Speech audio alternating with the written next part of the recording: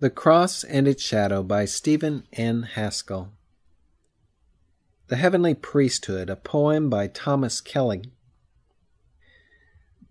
His earthly work is done, the victim's blood is shed, and Jesus now is gone, his people's cause to plead. He stands in heaven, their high priest. He bears their names upon his breast. He sprinkles with his blood the mercy seat above. He seals our brotherhood with his atoning love, and justice threatens us no more, but mercy yields her boundless store. No temples made with hands, his place of service is. In heaven itself he stands, a heavenly priesthood his. In him the shadows of the law are all fulfilled, and now withdraw. And though a while he be hid from the eyes of men, his people look to see their great high priest again. In brightest glory he will come, and take his waiting people home. The Cross and Its Shadow by Stephen N. Haskell. Narrated by Timothy Turner. Chapter 8. Christ, our great high priest. The Savior has many titles, for he hath by an inheritance obtained a more excellent name than all the angelic host of heaven. Of the many titles bestowed upon him, there is none more dear to humanity than the Lamb of God and High Priest. By virtue of these two offices, he lifts poor fallen humanity up where they can share in his glorious kingdom of grace, even while in the midst of this sin-cursed earth. In the typical service, the one who realized he was a sinner must bring a lamb for a sin offering. The priest could not officiate for him without this offering. That entire service was but a great kindergarten lesson, making the way of salvation so simple that none could fail to comprehend it. When we realize that we have sinned, we remember our Lamb, confess our sins, and in his name they are forgiven. Then he officiates as high priest in our behalf before the Father. He pleads the merits of his blood and covers our life, stained with sin, with the robe of his spotless righteousness, and we stand before the Father accepted in the Beloved. How can we fail to love him who offered his life for us? Christ could say of his Father, "Therefore doth my Father love me, because I lay down my life." Even the infinite love of the Father for his Son was increased by that act. In the type, the blood of the sin offering was shed in the court, and then the priest entered the sanctuary with the blood to present it before the Lord. The Savior gave his life a sacrifice for sin here upon the earth, and as he entered the heavenly sanctuary as high priest, he is called the forerunner. Under no circumstances, except as he enters within the veil of the heavenly sanctuary, is that name applied to the Savior. In all monarchical forms of government, the forerunner is a familiar character. In gorgeous uniform, with waving plumes, he rides before and announces the approach of the royal carriage. While he is always hailed with joy by the waiting crowds, yet he is not the center of attraction. Their eyes do not follow him as he passes on, but are turned down the road whence he came to get the first glimpse of the royal personage of whom he is the forerunner. Of the many condescensions on the part of our blessed Master, this is one of the grandest. When he entered heaven, a mighty conqueror over death and the grave, before the entire heavenly host and representatives of other worlds, he entered a forerunner for us. He presented the wave sheaf, those brought forth from their graves at the time of his resurrection, as a sample of the race he had died to redeem.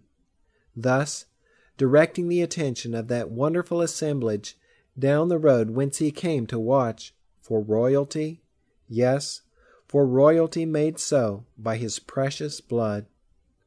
It is only a company of poor frail mortals stumbling along, and often falling by the way.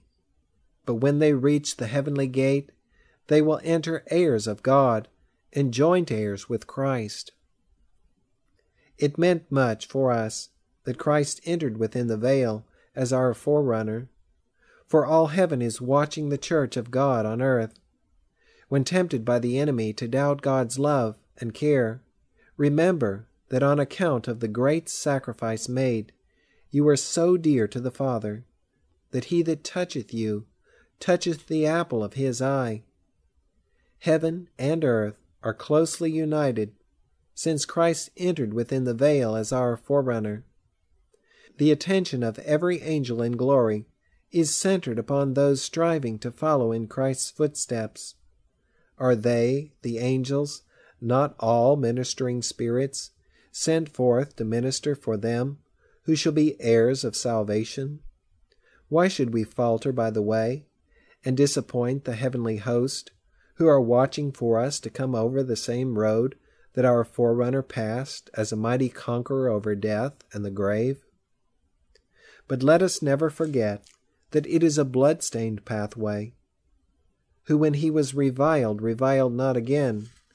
When he suffered, he threatened not, but committed himself to him that judgeth righteously. We cannot follow in his footsteps in our own strength. For that reason, in all things it behooved him to be made like unto his brethren, that he might be a merciful and faithful high priest in things pertaining to God, to make reconciliation for the sins of the people. For in that he himself hath suffered being tempted, he is able to succor them that are tempted. Wherefore, holy brethren, partakers of the heavenly calling, consider the apostle and high priest of our profession, Christ Jesus. In the earthly sanctuary, not only the high priest, but also common priests officiated, because it was impossible for one man to perform all the work, but it required the work performed by all the priests in the typical services to represent the work of our high priest.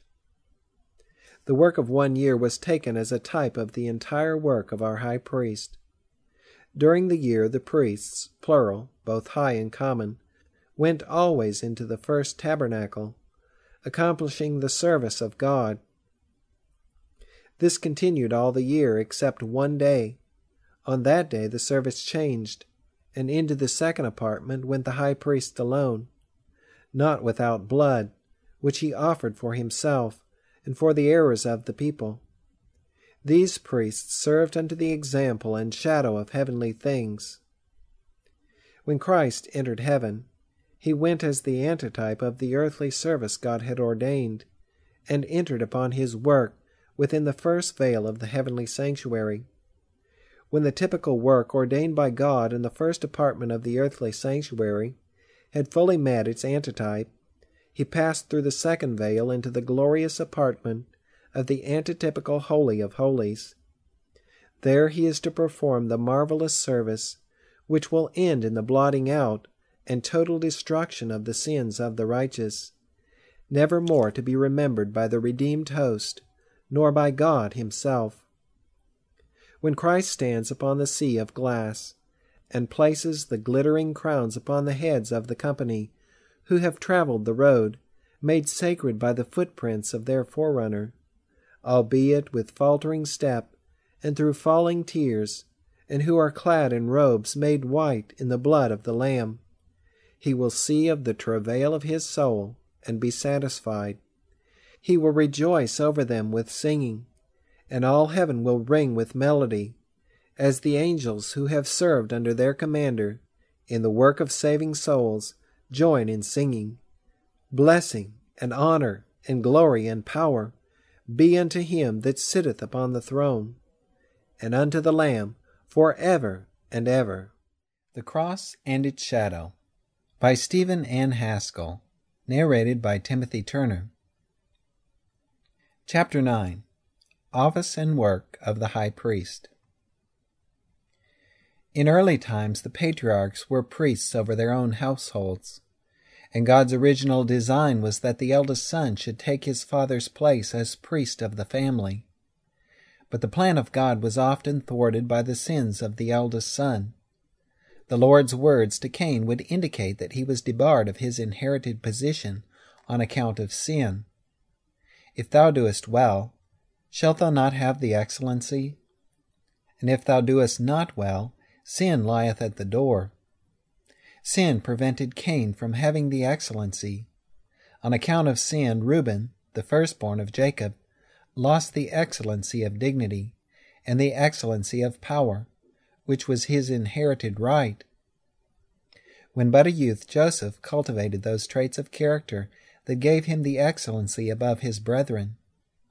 It is very probable that the coat of many colors given him by his father was interpreted by his brethren as indicating his accession to the priesthood. God gave his firstborn for the redemption of the world, and for that reason, in God's plan, the firstborn always inherited special privileges. To him came a double portion of his father's estate, the priesthood, and the firstborn in the descent from Isaac, the honor of being the progenitor of the Messiah. If the firstborn proved unworthy, his inheritance was given to others, as in the case of Reuben, where Judah became the progenitor of Christ. Joseph received the double portion, and Levi received the priesthood. The firstborn was so often unworthy on account of sin that when the Lord brought Israel out of Egypt, he said, I have taken the Levites from among the children of Israel instead of all the firstborn of Israel. Therefore the Levites shall be mine. It was because the tribe of Levi stood true to God in a time of crisis that God chose them to serve before him. And when the service of the sanctuary was established, the priesthood was given to Aaron and his sons, and the remainder of the tribe of Levi were to do the work of the sanctuary under the direction of the priests. Aaron was appointed to officiate as high priest, and his sons as common priests, the eldest son to take the office of high priest on Aaron's death. The consecration to the priest's office was a most imposing ceremony. Aaron was clothed in the garments which were made for him under God's direction. Several sacrifices were slain, and the blood of the ram of consecration was touched to the tip of the right ear, the thumb of the right hand, and the great toe of the right foot of both Aaron and his sons, signifying that their ears, hands, and feet were consecrated to the service of God. Unleavened bread denoting sincerity and truth, and the right shoulder of the sacrifice of consecration were all put upon Aaron's hands and upon his sons' hands. The priests were to typify the one of whom Isaiah said, The government shall be upon his shoulder. They were to bear the burdens of the people. The anointing oil and the blood was then sprinkled upon Aaron and his sons, typifying the blood of Christ and the Holy Spirit, which alone could fully qualify them to fill the holy office. The priesthood remained unbroken in Aaron's family until the sins of Eli and his sons made it necessary to change, and for a time Samuel, an Ephrathite, filled the office of leading priest in Israel. Abiathar was thrust out of the office of the priesthood in fulfillment of the prophecy given to Eli. But Zadok, who filled the office of high priest in the time of David and Solomon, was thought by many to be a grandson of Eli. As the Israelites departed from the Lord, the priesthood became corrupt, until in the time of Christ it was bought and sold for money. God designed that the high priest should more nearly represent Christ than any other priest. The work of every priest was a type of Christ's work, but the common priests performed work only in the court and the first apartment of the sanctuary, while the high priest officiated not only in the court and the first apartment, as well as the common priests, but went alone into the Holy of Holies. Aaron at times offered burnt offerings on the brazen altar in the court. It was impossible for one man to perform all the work of the sanctuary that typified the work of Christ, and for that reason there was a company of common priests to assist the high priest. It is always a rule that a higher official can fill the offices below him. The high priest offered burnt offerings in the court, and sin offerings in the first apartment. Paul speaks of the high priest offering the sin offerings where the blood was taken into the sanctuary. In the sin offerings for the priests and the congregation, the blood was taken within the sanctuary. It seems very fitting that the high priest should offer the sin offerings for the common priests and the entire congregation. In most of the sin offerings, the flesh was eaten in the holy place, and the blood was not taken into the sanctuary. While the high priest could perform any work in the first apartment that other priests could perform, there was a daily service in the first apartment of the sanctuary that none but the high priest could perform. He alone could burn incense upon the golden altar before the Lord, and trim and light the lamps on the golden candlestick. Each morning and evening, twice every day throughout the entire year, the high priest officiated in the first apartment of the sanctuary. The crowning service of the whole year was on the 10th day of the 7th month, when the high priest entered the Holy of Holies alone to make atonement for the sins of the people. Upon his breast, in the stones of the breastplate, were inscribed the names of the 12 tribes, typifying Christ, our high priest, as he thinks upon us individually, and confesses our names as they come up in review before God. The Cross and Its Shadow by Stephen N. Haskell. Narrated by Timothy Turner. Chapter 10. The Priests. There were 2 orders of the priesthood, the Melchizedek and the Levitical.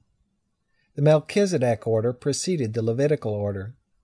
In Abraham's day, the priest Melchizedek was king of Salem, as well as priest of the Most High God. Although there is not much said in the Bible of the Melchizedek order of the priesthood, it was superior to the Levitical order, for Christ was made a priest after the order of Melchizedek. The Levitical order extended from the time Israel came out of Egypt until the cross. Since that time we have the priesthood of Christ, of which all earthly priests were a type. Christ being a priest after the order of Melchizedek, we are now living under the Melchizedek order of the priesthood. There are many particulars given in regard to the Levitical order, and as all the Levitical priests served under the example and shadow of heavenly things, when we study the Levitical priesthood, we are really studying the priestly work of our Lord and Savior Jesus Christ. The Levitical priesthood was divided into 24 courses. Each course had its chief or governor of the sanctuary. This continued down to the time of Christ. When the Savior ascended to heaven, he led a multitude of captives. And when John in vision was shown the first apartment of the heavenly sanctuary, with its 7 lamps of fire burning before the throne of God, he saw 24 elders seated upon 24 seats, and they worshipped the Lamb, saying, Thou hast redeemed us to God by thy blood out of every kindred and tongue and people and nation, and hast made us unto our God kings and priests. In this we see the antitype of the 24 courses of priests. The chiefs or elders of each course have seats of honor, and they are kings and priests after the order of Melchizedek. The remainder of the multitude Christ took into heaven are not mentioned, but it is reasonable to suppose that they constitute the courses of which the 24 elders are the chiefs. Only the descendants of Aaron were allowed to serve as priests. In the type, the priest who cannot prove his genealogy direct from Aaron, the first high priest, was cast out of the priesthood. So in the antitype, the Christian who cannot prove his direct connection with Christ, the heavenly high priest, will never become one of the royal priesthood. God has provided for the support of all the different orders of the priesthood by the same method. The earth is the Lord's, and the fullness thereof. The silver and the gold, and the cattle on 1,000 hills, all belong to him. Man is placed a steward over the Lord's heritage, and the Lord claims 1/10 of everything on the earth as his portion.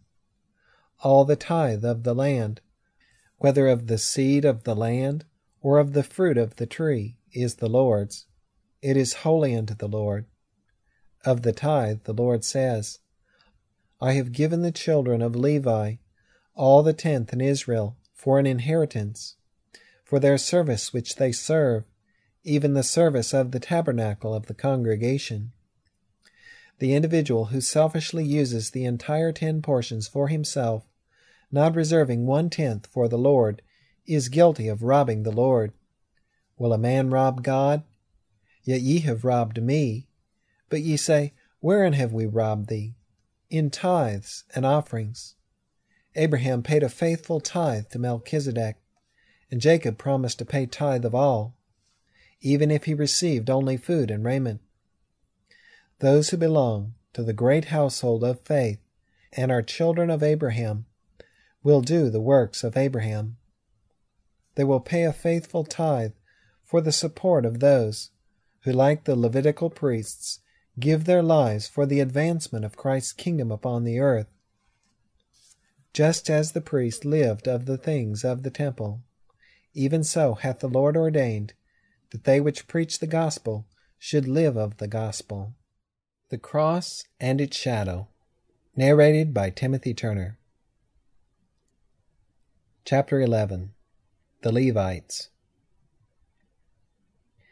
One entire tribe of Israel was set apart for the service of the sanctuary. As we recall the last words spoken to Levi by his father Jacob as he lay on his deathbed, we might wonder that his descendants were chosen for that sacred work. When Jacob remembered the sins of Levi, he pronounced almost a curse instead of a blessing upon his son, and closed it with these words, I will divide them in Jacob, and scatter them in Israel. Wondrous is the love of our God, that can change a curse into a blessing. Only a mighty God can make scarlet sins as white as snow. The impulsive nature, which under the control of Satan drives a man to commit desperate crimes, is not removed when he is converted.